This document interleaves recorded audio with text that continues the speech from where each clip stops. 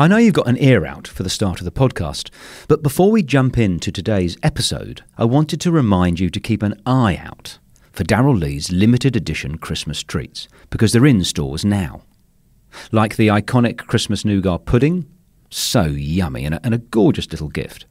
And some delicious Chrissy-themed twists on your favourite treats, like the Darrell Lee Rockley Road with chewy red and green jelly pieces, green and red crunchy milk chocolate balls, my favourites, and green apple and strawberry flavoured licorice. Watch them disappear. Your Christmas treats table will pop with colour and scrumptiousness. Spread some joy, bring the fun, and enjoy the Christmas tradition that is Darrell Lee. Hurry before they sell out. Darrell Lee makes Christmas better. This is The Five of My Life with me, Nigel Marsh. The series where I talk to notable people about 5 of their defining things. The way it works is my guests always choose a favourite film, book, song, place and possession. They tell me their choices in advance so I can research them, but they don't tell me why they've chosen them. That's the subject of our conversation. The reason I devised this series is I wanted to create a slightly different way to gain an insight into the real lives and thoughts of prominent people.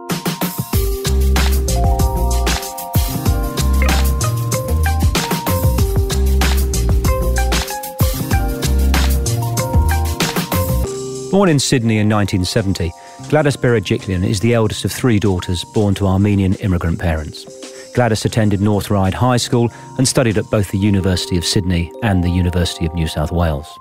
Famously hard-working, she's held a number of high-profile roles in her political career, culminating in her appointment as leader of the New South Wales Liberal Party and the Premier of New South Wales.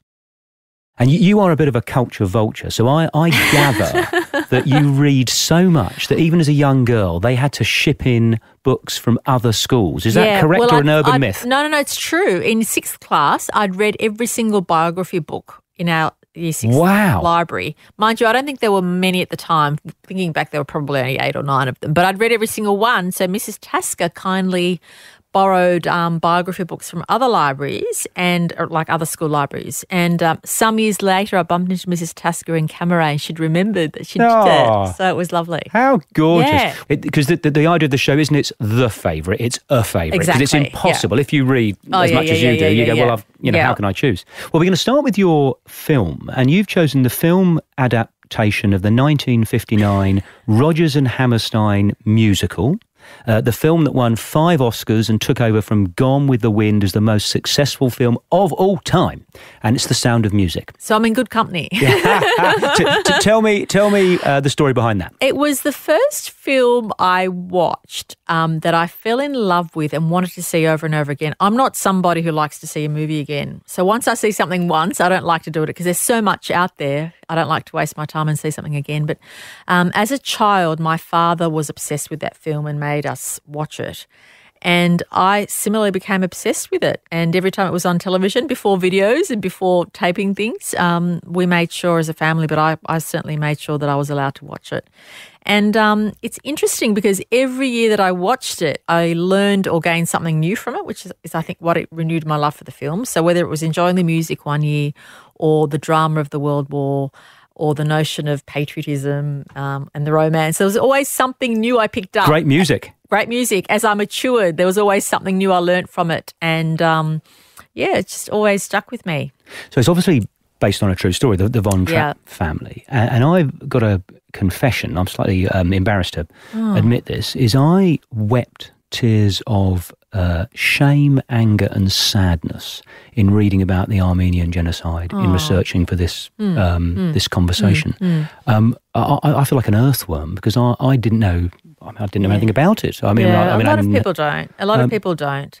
And I think that's the thing. We don't learn from history if we don't study our history. And so my hope is that people are aware of the Armenian genocide, not because it's personally impacted my family, but because it makes all of us aware of what can happen when you allow, firstly, hate speech to perpetuate and then actions. And we can't assume we're immune from it in this modern age because we see in different parts of the world people getting persecuted for who they are and what they believe in. And that's why I think if we don't learn from our history, we're condemned by it in the future. To repeat it. And so like the real Von Trapps is that narrative of fleeing the Nazis over the mountains would, I imagine, fireside chats for future generations, it sort of inform their whole being. How does that inform sort of your life and your work? Your family's involvement in that awful tragedy, and particularly your grandparents, how it was that spoken of, or? It wasn't spoken of broadly. The actual events were spoken of every year. So as a family, we'd commemorate the Armenian genocide every year. And whilst my parents didn't go into a lot of detail about what happened to my grandparents and how they experienced it, we certainly spoke of the event and how 1.5 million people were impacted. And I remember one year I asked my parents, I gave them each an exercise book. I said, Mum and Dad, write down everything you remember. And they each wrote only about a page and a half. So I gave them a 64-page, but it was just what they remembered. And so my dad wrote about how his father used to talk about the little almond garden and how they lost, or just his perceptions about what he remembered. But it was just oral history, which was lost forever. And my mother just wrote that she was told her grandfather and her father and mother lost 42 members of their extended family. And so that's, obviously that is, it's part of my family history. I'm not unique though. And unfortunately Armenians aren't unique. As we know, Hitler said, who then remembers the Armenians, when he was contemplating the Holocaust. And again, an example of if you don't deal with history, you're condemned to repeat it into the future. Yeah. On a completely different and lighter note, yes, the Armenian, is I wrote a book, I've written 3, but in the middle one, I wrote a book. My wife drives me up the wall because when we leave parties, she says, we're going now, and then about an hour and a half later, we'll actually leave. Right? You should be a politician. well, here we go. And my mate John said there's a word for that. He's a Greek fellow. Yeah. And he goes, it's called the Armenian farewell. Oh, there you go. And I go, is it? We like to talk. Is that true? Is that a characteristic? We like to talk, yeah. And I guess there's an element of politeness as well, where you grateful to the host, so you say a proper goodbye, and yes. You say goodbye in the kitchen, in the corridor, in the garden. I'd have to confess I'd not heard of that saying. I mean, Greeks and Armenians go back thousands of years, so thankfully John's conveyed that little bit of nostalgia that I wasn't aware of. Okay, we're going to move on to your book. We're going to come 12 years further on, in 1977, and like your film, it's based on a true story. It's a historical children's novel by the Canadian author Eleanor Kerr. It's Sadako and the 1,000 Paper Cranes. Tell me about that. I didn't read that book until year 5 or year 6, so I'm interested. Shipped in from another school? No, actually, I think, I bought that from book club. Do you remember book club when you got to, do you remember book club where you essentially, at school, they used to give out a sheet of paper and they told you a little bit about each book, and then you got to tick it and put money in there and get the book had arrived. So I begged my parents to let me buy a book called, because the little thing they'd written about it seemed really interesting, the little extract. And I was in year 5 or year 6, and I've still got it, but I wore it out so much the front cover's gone and the pages are all shabby. But it was the first book that I kept rereading, and it was, for me, I think it prompted by perhaps my family were always interested in global events, and the talk of the dinner table wasn't politics, but was more about the world around us and what was happening. And the book was all about this young Japanese girl about my age who got cancer because of the impact of the Hiroshima bomb. Yeah, she was Japan. 2 and a mile away from the bomb. True story, when it landed. And it was her life, and her way of providing hope was to fold 1,000 paper cranes. So her friends and everybody got involved to try and support her through that, and it was just her own journey, and it had a very sad ending, and I was obsessed with it, and I felt for her. I empathised with her, and I guess at that age I was starting to come to terms with what does it mean to get sick, and what does it mean, what's the human condition and mortality all about, and how tragic that war had done this. And we don't want war. And I think, for us growing up of my generation, Gen X's, the Cold War was so real. And all of that came together for me. I guess it was my coming of age of sorts, my pre-teens, kind of starting to think about the world and what it meant. And through this book, I kind of thought about those things. But so sad. So it's in the story, as it's written, as Eleanor, the author, the Canadian author, writes it, the idea was if you made 1,000, in Japanese mythology, you get a wish that's granted, which is obviously to live. Yeah. And she only got to 655, so she carked it, poor girl. But in real life, she did get to 1,000. I didn't know the real life story. She's a real lady, and she did get to 1,000. She still cocked it, poor girl. Yeah. So thank you for the myth. Yeah. But they've sent those paper cranes around the world. So they're in different museums around the world to try and sort of remind people of the horrors of nuclear war. And it's an amazing. I'm very grateful to you for choosing it, because I wasn't aware of it. Oh, and I don't know. I haven't read it as an adult. Right. I only read it as a child through a child's perspective. So I'd be interested to see how I react to it if I read it as an adult. But certainly I think what it did for me is just highlight and my personal fears at the time. You know, when you're a young person and you hear about war and nuclear bombs and the Cold War at the time and then the vast reality of it. So it touched me at the time. Yeah. Now, there's a theme in your choices, in your first three choices. Oh, is there? There is. You may not. I've not thought I'm about here what's to my let you theme. know. Tell me. It could be. It could be. An epiphany might awaken me. Yes. Well, here we go. It's you choose pieces of art that are based on true stories. And guess what? I don't tend to read a lot of fiction. Well, but even your song. So your song, you've chosen a song from Ed Sheeran's third studio album. Yes. Everybody loves this song, though. Well, it's perfect. Do you know the story behind it? No. It's absolutely sensational. I like the words to the song, but I don't know the story. Rob, here we go. Okay. So it's based on like your book and like your film. Yeah. So Ed Sheeran, in real life. I've met him. I know. I love him. We're coming on to that. He knows I love him, but that's okay. You've got a picture, haven't you? You've got the old selfie. I've got a picture in my office, yeah. In real life, at school, he had a sweetheart who he was in love with at school, Cherry Seaborn. So his, who did you love at school? I love Cherry. And then they left school and didn't see her for 10, 11 years. Met her again in 2015, when he was a global superstar, married her. Yeah, what a story. He is married to Cherry Seaborn. I knew that he married his childhood sweetheart, but I didn't realise that story. And wrote that song for her. Wow. So there are women around the world gnashing their teeth going, why can he have that story? That's an amazing story. But I think that's why he's such a prolific writer, and he understands women and he understands the relationship with men and women, and I think why he's good at what he does. So you've ripped the guts out of my next question, because I was hoping you did know that story, because then I was going to ask what I'm going to ask anyway, which, given that it's based on Ed's real life story, is, did you choose it because it reminded of you or reminds you of any significant pivotal romantic relationship in your life, or just because you like the tune? Or I know I like it because I like what the song represents, and I like just the notion of, when two people are madly in love, they see perfection in each other, when all of us know we're full of imperfections. And I think that's the notion that really interested me about the song, in addition to loving the music about it. Right.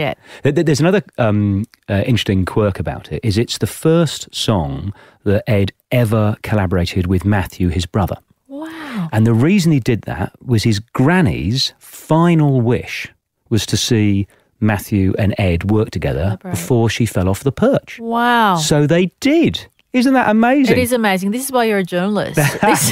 All this interesting insight. It makes my decisions much more informed than what they are. You're so interesting, Gladys. Well, so that leads me to ask, tell me about your sisters, your relationship. Are you close? Where do they live? We're incredibly close. We like any siblings, we fight all the time, but we're incredibly close and very honest with each other. I mean, I'm lucky that I've got very close friends. But even with your bestest friends, you tend not to want to hurt their feelings, and you can't always be very brutal. My sisters and I are brutal with each other, which is good and bad, but we're extremely close. And are they in Sydney? Or? Yeah, I'm lucky. We all live within a few kilometres of each other. So, wonderful. So we're kind of in each other's lives and don't live too far from my parents, who are elderly. So it's lovely.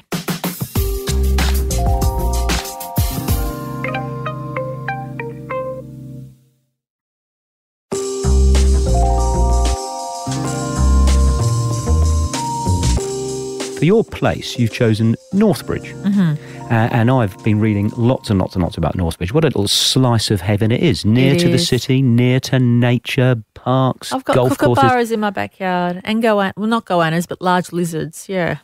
So tell me the story. Why did you choose Northbridge? I chose Northbridge only because that's where my home is. I think everybody's home is their favourite place, and for me it's my sanctuary and it's my escape, and I feel very lucky to be living where I do. It's very convenient, but also I do feel close to nature, and when I'm close to nature I feel most relaxed. And I just love having kookaburras and animals running around in my backyard. And by the same token, if I jump on the bus, I'm in the city within 5 minutes or 7 minutes. So I feel extremely grateful for where I live, and home is where the heart is, and that's certainly how I feel. Can you ever imagine living anywhere else? I can't imagine living anywhere outside of Sydney. No. Sydney's always been my home, and I haven't moved very often in my life. I'm very lucky. I've had a very stable childhood. My parents bought the family home when I was 4, and I stayed there till I was 29. So for a quarter of a century, I lived in the same house, and my parents are still there, and I go and visit them every Saturday afternoon. And do they live in Northbridge as well? No, they live in North Ryde, which is where I grew up. But it's only literally 10 or 15 minutes away down the road. Yeah. One of the things I love about Northbridge is the sort of the Harry Potter-esque bridge that you go across from Camaret to get there. It's gorgeous. And that was built in 1892. So someone had the foresight to build a bridge that you and I drive over in 2019. You go, respect.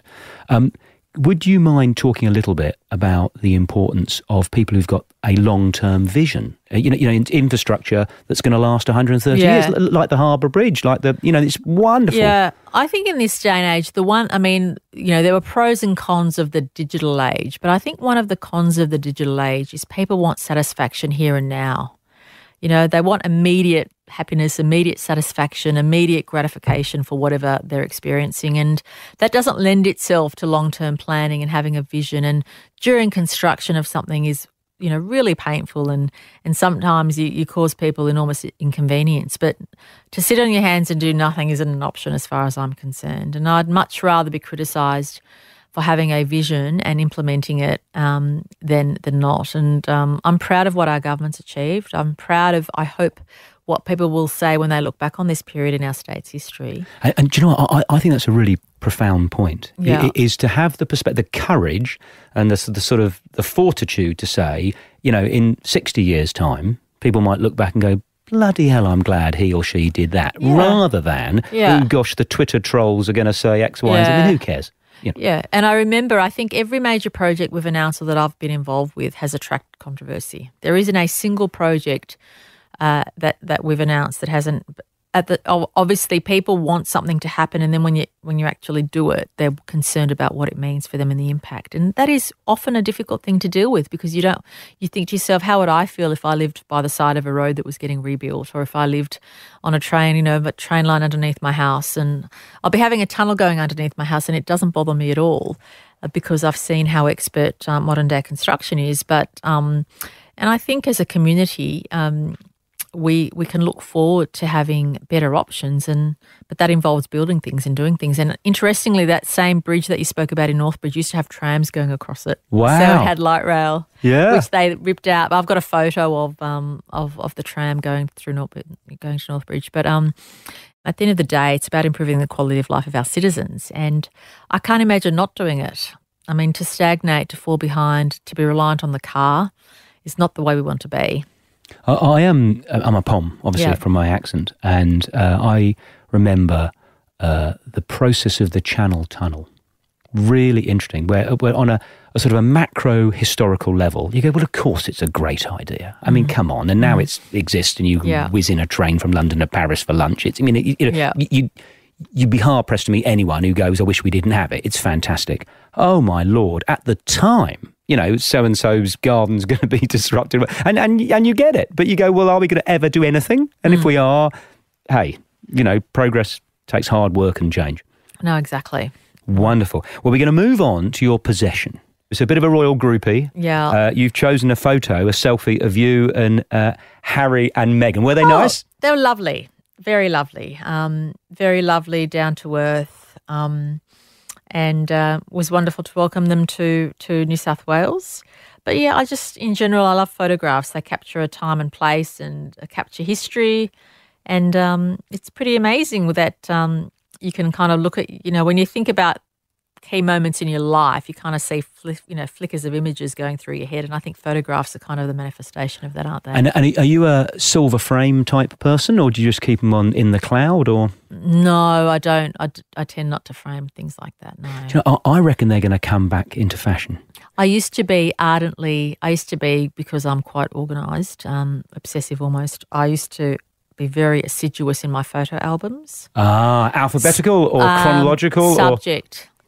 So I used to have I had high school, then I had friends, and then I had my godchildren. Me sad, me happy. Not quite that much, but the physical photo album I had chronicled and put in order.